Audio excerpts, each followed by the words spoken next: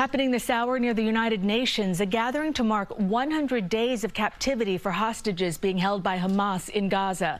Those who attend today's rally will hear from the families of hostages, along with a 13-year-old girl who was held in Gaza for 50 days. CBS News' Elijah Westbrook is live on the east side. Elijah? That's right. Good morning, Cindy. Just bear with us as it's very loud right now, but there are hundreds of people here on 47th Street between 1st and 2nd Avenue as we speak, showing their support for the release of these hundreds of hostages who are being held by Hamas. We know that Governor Kathy Hochul will also be here shortly to show her support and make remarks about what's currently happening overseas. Now, take a look. We've been here all morning and watched as organizers brought out posters and signage calling on the attention of American leaders to help free these hostages and bring them home.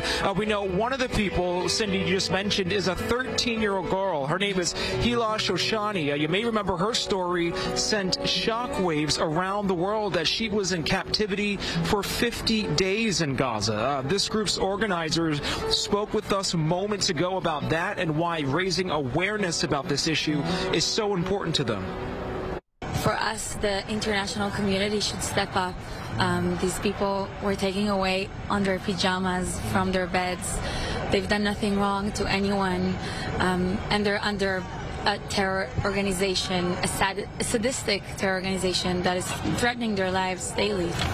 And we're being told by she and other organizers that family members of hostages flew into New York this week. Escorting the families is Yaden Gelman, a soldier in the IDF Special Forces who was seriously wounded in battle on October 7th. Feel free to take us back out here live. I mean, Cindy, would you look at this? There are hundreds of people right now. This is 47th Street between 1st and 2nd Avenue.